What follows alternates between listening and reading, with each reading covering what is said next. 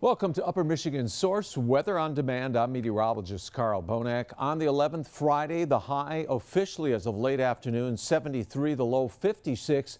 Put it all together, close to our average, which is 77 and 55 for this time in July.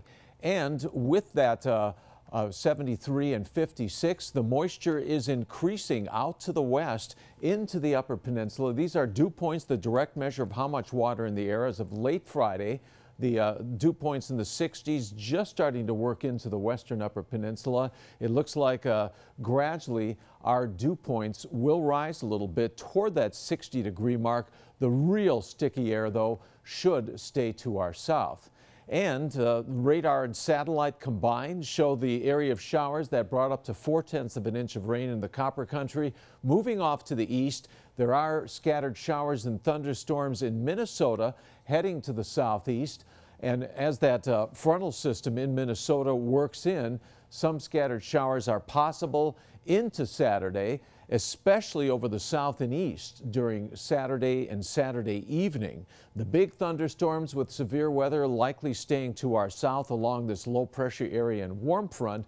But again, there's a chance, especially roughly from, let's say the Pictured Rocks down to about Iron Mountain and southeastward. Highs on Saturday should be warm in the 70s, maybe even near 80 in places like Iron Mountain. Places like Manistee likely to stay in the 60s because of the south wind. It will be warm on Saturday, but things will start to already cool off on Sunday.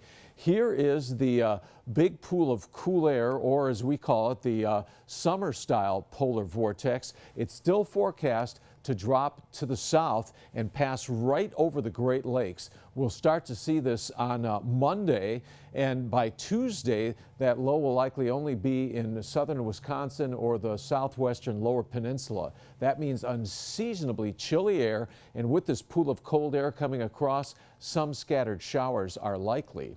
Your TV 6-day forecast. On Sunday, look for highs in the 60s north, 70s south, and at this point it looks like minimal chances of rain as drier air begins to work in.